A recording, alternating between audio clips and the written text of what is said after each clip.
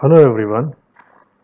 Let's see how to convert an Excel to PDF. This is a PDF file which I generated using an Excel file.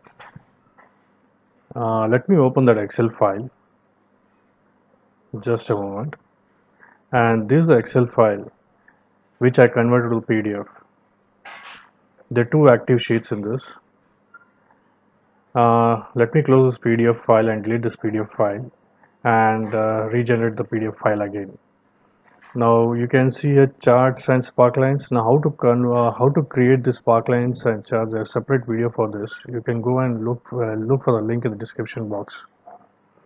Now let's convert this Excel into PDF. You can click here, print preview, or you can go to file and click on print.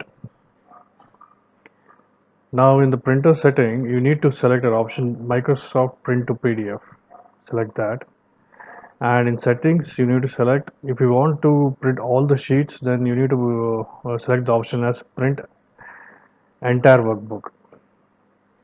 Then select the orientation if you want it as portrait or landscape, and if you want grid lines, click on page setup and click on sheet and click grid lines. Now you can see grid lines over here if you want grid lines. Now how to insert watermark, there's a separate video. You can go look for that link in the description box. Now let's insert the grid lines in the second page. Same procedure and click on OK. And now let's print this Excel to PDF. Now let's give a unique. Let's give some name to this file, Excel to PDF, grid lines, and click on save. So now the Excel file is getting converted to PDF. Just a moment. So now we can go and look into that PDF file. I'll open the PDF file, and you can see that the Excel file is successfully converted into PDF file, and you can see all the content here, page 1 and page 2, that is sheet 1 and sheet 2 of Excel. Now let me close this file, and now let's click here, print preview, and go to print properties and select the setting as Microsoft Print to PDF, and go to page setup, and this time we'll convert the Excel to PDF without grid lines. So I'll uncheck this and click on OK. I'll do the same thing on both the pages. So I don't want grid lines this time, and click on OK and print. So now the file is getting printed to PDF.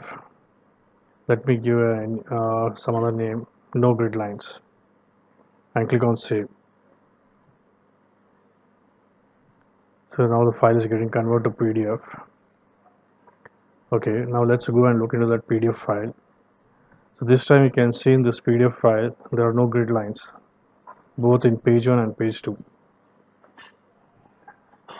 Now let's see other way of converting the Excel to PDF. Go to file, there is an option over here, export. Click on that export, and you can say create PDF. Click on create PDF, and you get this save dialog box, and click on this option. Here also we have option of, like, if you want to print only the current active sheet or entire workbook. I'll say entire workbook and click OK, and give the file name.